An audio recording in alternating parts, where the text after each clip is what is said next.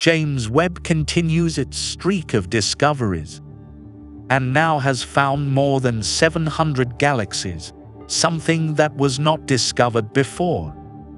A study conducted by scientists showed galaxies that were created just a few million years after the Big Bang. The standard model of cosmology refers to this critical time period as the epoch of reionization. At the time, we thought that the universe was shrouded in a gaseous fog that prevented energetic light from passing through. Our simulations indicate that the universe didn't become transparent and clear of fog until 1 billion years after the Big Bang, a process known as reionization. Star production was therefore considered to be impractical during the epoch of reionization, let alone galaxies. And then, James Webb proves us wrong and changes everything. Yes, in an unexpected turn, researchers have located more than 700 potential galaxies close to the universe's edge. Between 370 million and 650 million years ago, while the universe was still young, these galaxies were discovered. These galaxies were much more numerous than anticipated, based on observations taken prior to Webb's launch. Astronomers are now able to see these far-off galaxies more clearly than ever because of the observatory's superb sensitivity and resolution. Before, the earliest galaxies we could detect only seemed as tiny smudges. But those smudges actually represent millions or possibly billions of stars at the start of the cosmos, according to a NASA scientist. At this point, it is apparent that some of them are genuinely extended objects with observable structures. Only a few 100 million years have passed since the beginning of time, and we already see constellations of stars forming. These recent discoveries give information on how the earliest galaxies and stars developed, giving rise to the extensive list of elements currently recognized in the cosmos. But more importantly, this discovery also raises the possibility that we could need to start over. And if you think this is Webb's most amazing feat yet, wait until you hear this. You are watching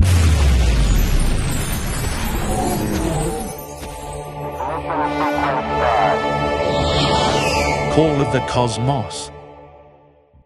Astronomers using the James Webb Space Telescope have discovered evidence of complex organic molecules, similar to smoke or smog, in a distant galaxy. This is the oldest known example of complex organic molecules in the universe found by humans. And what it has done is that it has pushed back the old record for detections like this by about an extra billion years. These chemicals have been detected within an early galaxy that formed when the universe was about 10% of its current age. The carbon-based molecules, technically known as polycyclic aromatic hydrocarbons, are found in oil and coal deposits on Earth, as well as in smog. But what is the significance of this finding? Justin Spiker, lead astronomer of the study, makes it very clear that the molecules we found aren't simple things like water or carbon dioxide. We're talking about big, floppy molecules with dozens or hundreds of atoms in them. Isn't it remarkable that the universe could make really large and complex molecules very quickly after the Big Bang, when our models suggest that they couldn't have? Given the extreme distance of the galaxy, the light the astronomers detected began its journey less than 1.5 billion years after the Big Bang. The universe is currently about 13.8 billion years old. We are looking at the beginning of the formation of the universe as we see it today. But here's the catch. It is because of Webb that we have been able to detect these complex organic molecules, pushes back the old record for detections like this by about an extra billion years. Imagine if we could look farther back in time. Is it possible that we find more of these molecules, and that too, extremely close to the Big Bang? Where does that leave our science, our cosmological model? Now here's the thing. Previous efforts to detect complex organic molecules in ancient galaxies could only tell if the chemicals were there or not.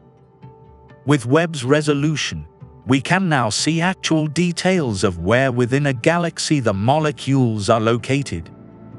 In this early galaxy, called SBT 041847, the presence of these molecules is not uniform, and the reason for this remains to be explained. Also, this discovery proves that it is possible for galaxies to form in the early universe where much was thought to be happening. What is fascinating, however, is that the galaxy was already just as massive, and its stars have formed just as much carbon and oxygen as our own Milky Way, even though it's only a tenth the age of our galaxy. It's like a third grader who's already lived an entire career, gone to college, accomplished a career's worth of work, and then retired at age 8. And if that doesn't fascinate you, this finding also proved another of theory wrong. Scientists previously thought that these complex organic molecules were linked with star formation. However, the new data revealed this might not always prove true. Spilker and his colleagues found lots of regions with these molecules, but no star formation, and other regions with new stars forming, but none of these molecules.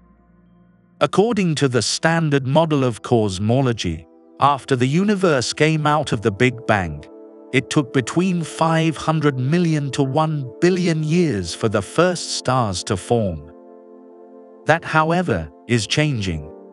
Well, that's the problem. The James Webb Space Telescope is upsetting the apple cart. All of a sudden, we realize that we may have to rewrite all the textbooks about the beginning of the universe. Now, it takes many billions of years to create a galaxy, like the Milky Way galaxy, with 100 billion stars, many billions of years old. But the James Webb Telescope has identified 6 galaxies that exist half a billion years after the Big Bang that are up to 10 times bigger than the Milky Way galaxy. That shouldn't happen. We are not just finding single stars, but clusters of them in the early universe, and that has the whole scientific community stunned. So now, let's tune the telescope in to galaxies being born. And oh my gosh, who ordered this? We're finding galaxies in the Dark Ages. The star clusters in question are called globular clusters, ancient celestial enclaves born approximately 13.4 billion years ago. They are not only the most massive and ancient of star groupings, but they also possess a peculiar characteristic: compositional variation among their stars. Picture this: stars born together, side by side, emerging from the same cosmic womb of collapsing gas and dust. Yet, despite their shared origins, they exhibit striking differences in the abundance of elements such as oxygen, nitrogen, sodium, and aluminium. This enigma, known as abundance anomalies, has perplexed astronomers for years, challenging their attempts to decipher the cosmic puzzle. Something is wrong. We may have to revise our theory of the creation of the universe. Now, I personally think that the solution to the problem is these are not baby galaxies at all. They're actually monstrous black holes. Black holes that formed after the instant of creation. That's baffling scientists because they don't fit in the normal sequence of the birth of a galaxy. So I personally think that we're actually looking at monster black holes where perhaps new laws of physics are emerging. And again, if you can figure all this out, there could be a Nobel Prize waiting for you. Undeterred by the challenge, the research team embarks on a quest to uncover the telltale signs of these supermassive stars. They turn to the James Webb Space Telescope's infrared vision, seeking to catch glimpses of globular clusters in their nascent stages. Through the telescope's remarkable capabilities, they peer into the distant reaches of space and fix their gaze upon GNZ11, one of the most ancient and distant galaxies known to humankind.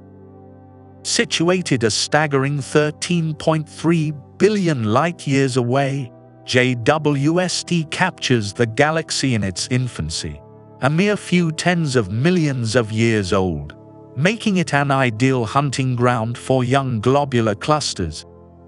It is the distinct nature of light that guides their investigation.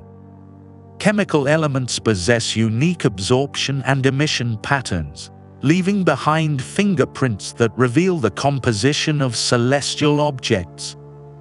The astronomers meticulously break down the light emanating from GNZ11, unearthing two vital pieces of information that propel their quest forward. We have determined that GNZ11 contains exceptionally high proportions of nitrogen and an abundance of stars, remarks Daniel Scherer, a distinguished member of the study team and an astronomy professor at the University of Geneva. These findings paint a vivid picture, one that suggests the birth of multiple globular clusters within GNZ11 and the presence of active supermassive stars within them.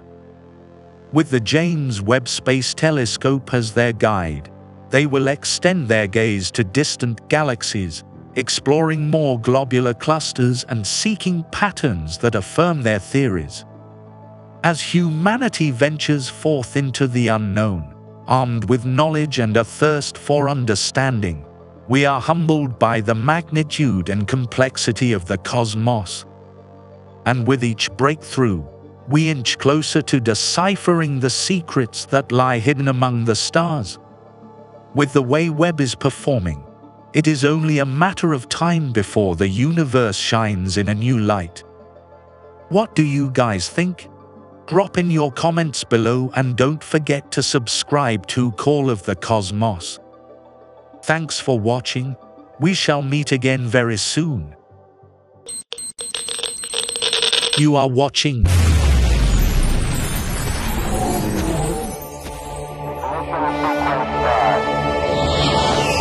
Call of the Cosmos.